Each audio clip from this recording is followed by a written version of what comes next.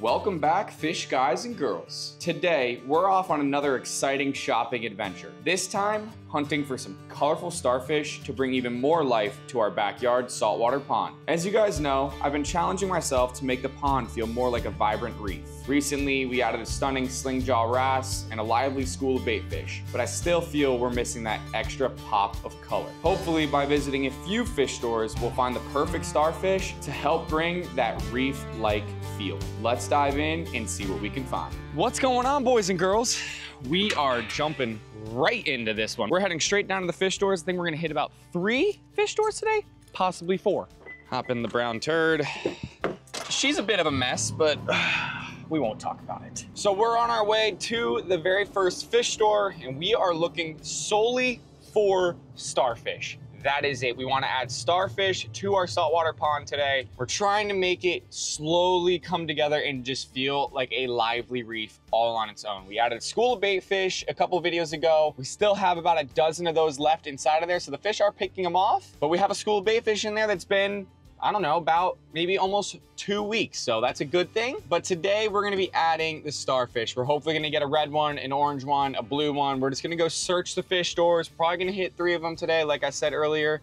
And we're hoping to come back with just a good variety of starfish. Now, side note, today's date is the 25th of October. Talk to you guys about No Shave November. Comment section was fabulous, okay? You guys were engaging in it like I've never seen before. And listen, the mustache is coming back. We're not starting just yet. We still have 1 week left, so I am gonna shave this thing down completely to the bare skin on October 31st. And then we're solely going mustache the whole month of November. We're gonna shave the beard, we're going straight stash. And I want you guys to do it with me. You guys are wanting to do No Shave November, roll it with me. FishGuyJack is doing it. Now, aside from No Shave November, Halloween's coming up. October 31st, we got Halloween. To me, Halloween is probably one of my least favorite holidays out of all of them. I don't know why, I'm just not a big fan of the whole scary, spooky theme. But this is the first year since I've been a kid that I've actually been excited for Halloween. We are going to a Halloween costume party, and I am really thinking I'm gonna win, okay? I've got a fabulous costume that Tori and I got last night at Party City, and I am pumped up for it. It's like just such a simple costume, but I have high hopes that I'm going to win this costume party. Now, as I'm driving 35 minutes down to the fish stores, I want y'all to listen up to this important message I'm about to show you, and that is the importance of having backup power. And that's why I wanna thank today's video sponsor, BLUETTI. Take a look at the saltwater pond here. You guys can see water's crystal clear, filter's running great, the sharks are doing well, the groupers, the eels, the sling jaw, all the bait fish that we put inside of here yesterday, everything's doing so good. One of the scariest parts of being a fish owner, like a lot of you guys are as well, is power outages. In the last 2 weeks, we've had 2 major hurricanes hit the west coast of Florida. Luckily for us, we did not lose power, we didn't have much damage at all, but let me tell you guys what, I'm 23 years old, I've been through my fair share of hurricanes, and losing power is terrible. You see this pond the way it is? Well, guess what? In the blink of an eye, if I'm not prepared, I can lose everything inside of here, and that's why I have all my trust in BLUETTI. BLUETTI is a portable battery that is an absolute lifesaver. This is the AC200L paired with the BLUETTI B300K. This is the BLUETTI AC200L. You got 2 USB-C outlets, a USB-A outlet, 2 DC outlets, 4 regular outlets, and another AC output right here. And let me tell you what, this thing alone is an absolute beast. But when you pair it with the BLUETTI 300K, this is a battery expansion. This thing together is the holy grail. For you aquarium people, listen, it doesn't have to be a natural disaster for you to lose power. You can lose power at any moment, and you could be out of power for hours. And if you have these batteries on hand, your fish will be safe. If you're an outdoorsman and you like camping, this thing can charge your phone, power lights, power mini fridge, power a stovetop. BLUETTI will be your best friend. I'm about to fully run my pond from these power stations right now for the next 5 hours, and I'm gonna give you guys the honest results. Let's crank her on. Here we go. There she goes. Alrighty, 5 hours. We are at 32% and we are running. It is 5:06 in the evening. It has been 5 hours. Let's come take a look. We have 9% left. We started with 32, so that's 23% in 5 hours. That is pretty dang good. I'm extremely happy with that. That is 5 hours of powering this pond right here that has a big pump and a big filter that includes a UV light. I'm extremely happy with it. If you guys want to get a BLUETTI power station for yourself, I'll have all their information linked down below in the description. I've got a lot of faith in them. I love BLUETTI. If you got aquariums or you're an outdoorsman, I'm telling you guys, BLUETTI has your back. Now, let's get back into today's video. Alrighty, here we go. Fish store number 1. Check out this school of Anthias right here. These are the type of fish I want to start being able to put inside of the 1,000-gallon saltwater pond in the back. You got that emperor angel, you got flame angels, just so much color variation to go inside. Bicolor angel, you got copper band butterflies, so many different types of fish that we aren't able to put inside of the saltwater pond right now, just solely because of the sharks and the groupers. We got a queen angel, got a nice tang right there. It's either powder brown or a powder blue. Really pretty purple tang right there. Take a look at that guy. Purple tang, Clarkies, you got 6-line wrasse. Check out these big zebra moray eels. But something I wish we could have in the pond really bad are these red-booted shrimp. Look at those guys, they are so dang cool. But we're missing out on all of this solely because of the predator style pond. Yeah, the clownfish, all this really awesome community style fish that we just can't put in. But that's something we're gonna talk a little bit more about later in today's video. So right here we got some of the starfish. You got 3 of them right there. These guys are actually orange. Very hard to tell with this blue light on, but these are orange ones. So we're definitely gonna pick up some of those. He says he's got a blue one inside of here as well, but if we just get an orange one, we'll hit the next fish store and grab some more. Fish store number 2. It looks like they just got in a shipment. You guys can see they got fish in bags up on the top of the tanks here. Looks like we got some tangs here. Looks like they got another tang and another tang. Looks like a big tang shipment. Really, really cool. Check out this pufferfish right here. He's a cute little guy. We are on the hunt for starfish. Oh, is that a big one right there? That might be a big one right over there. Okay, we want a blue one. We're looking for a blue and we're looking for numbers. Check out these clownfish here. I think these are golden nugget clownfish. They're hanging out in this bubble tip anemone. These guys are super cool. And as of right now, you guys can kind of see that I'm kind of hinting that I think we're going to transition my pond from a predator pond into a community pond. And with it being outside with the natural sunlight, anemones should do very, very, very well. Wow, look at that one right there. These might be a type of maroon. So I don't think you can get a school of ocellaris with them because these guys will be very mean. But wow, is that a cool looking clownfish right there. Really, really pretty. That one is like extremely golden, but these guys are hanging out inside of the anemones. I'm getting sidetracked, but I'm just also getting extremely excited. Another starfish. I think that might be a chocolate chip, and they have a serpent star somewhere in the bottom of this aquarium here. Oh, you guys can maybe see his little leg wiggling. Look at all those little baby dories inside of there. All right, I think I know what I gotta get here, and we're on to the next fish store. Fish store number 3, and take a look at this. This thing is a whopper. Look at that gorgeous specimen right there.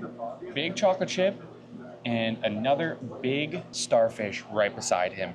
Definitely getting that guy, taking him home for sure. Check out all the colors starting around in this tank here. You got yellows, blues, and oranges. Imagine that in the 1,000 gallon in the backyard with our rock structure.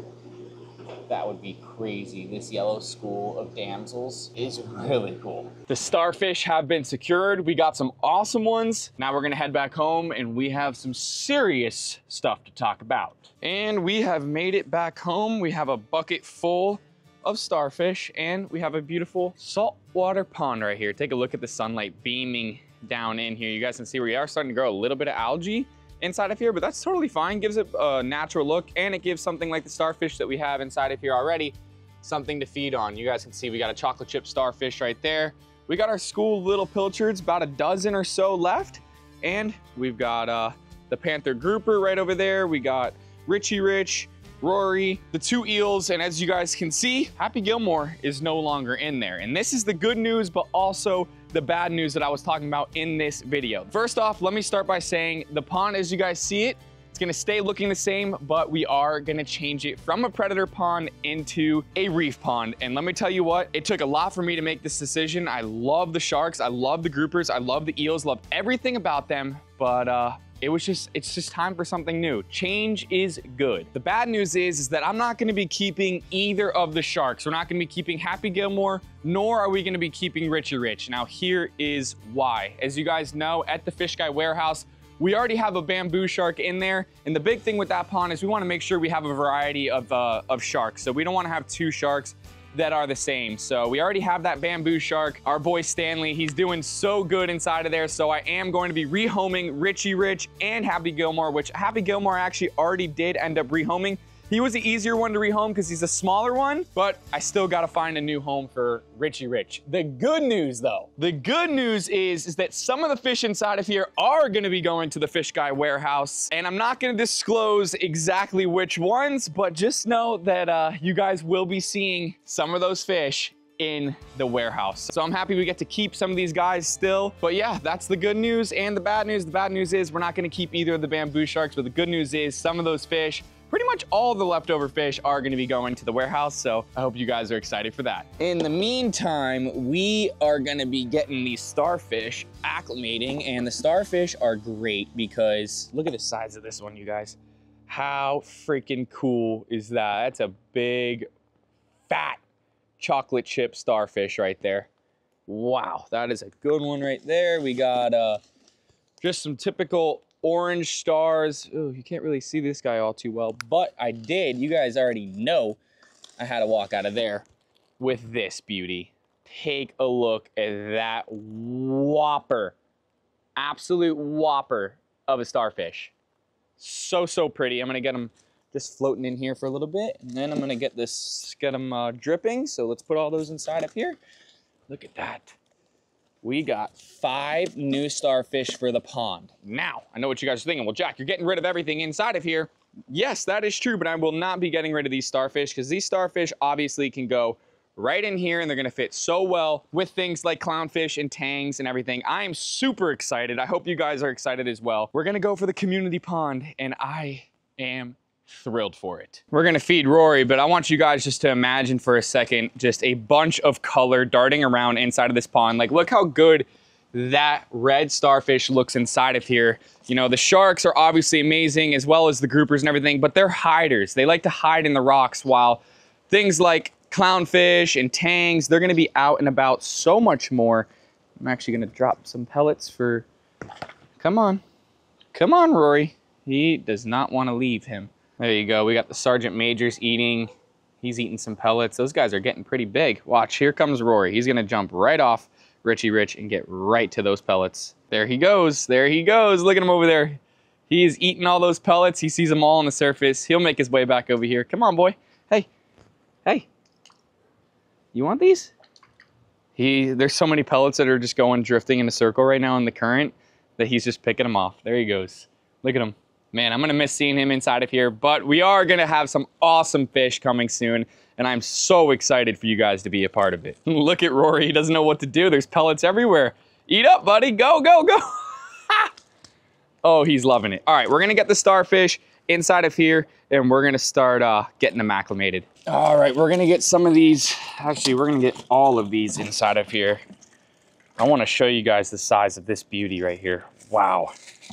Take a look at that starfish right there. That starfish right there is so pretty. Big, juicy chocolate chip right there. Look at the spikes on him. You guys can see it looks like he's got little chocolate chips all over him, but we're gonna get all these starfish inside of here. Take a look at the color on that one. This guy's much smaller, but very vibrant, very orange.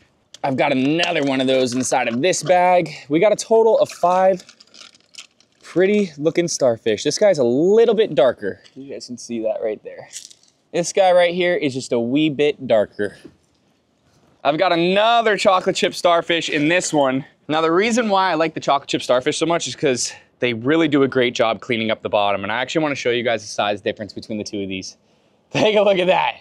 You got a big one right here and you got a little one right here, and I actually have another one in the saltwater pond right now that's about this size. So Really awesome starfish stocking. Now for the best one. This is by far the prettiest starfish that I have ever seen. I mean, that right there is incredible.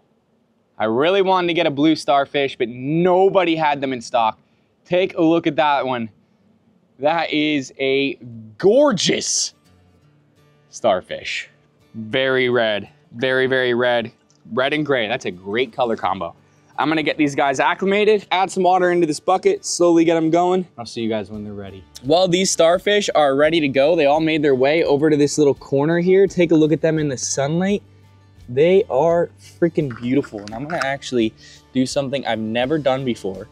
And I'm gonna put this camera underwater while I'm filming. Let's get this big, juicy chocolate chip starfish inside of the pond. Take a look at that right there. All right, we're risking it right now. Fully risking it for the biscuit.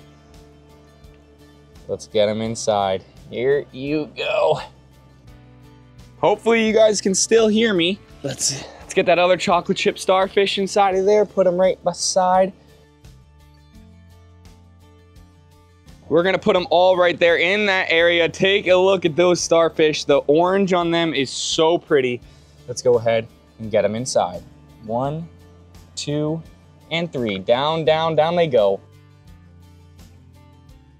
They're gonna be scattered all throughout of this pond right here. They're gonna be boogieing and they're gonna get to cleaning. Well, I'm talking to you guys and I'm living on a prayer that you guys can hear me. Otherwise, I'm gonna have to completely redo this tomorrow. I hope you guys did enjoy the starfish stocking. You guys will be seeing more of them in an upcoming video. I hope you guys are on board with the decision that I've made. I'm happy some fish are still going to the warehouse, and I'm sure you guys are gonna be happy about that as well. Get ready. The reef pond is gonna be ridiculous. We're talking clownfish, tangs, angels. I want whatever fish you guys want inside there. Let me know down below in the comment section. I would really, really appreciate it. Remember, change is good. And that's one thing I struggle with is change. I have to really force myself. I have to really push myself. But a lot of times when I do something that I'm not used to, I make that step, I make that change, I just become a lot happier. So I love you all so much. Thank you all so much for watching my videos. And I will see all you guys in that next video. Peace out.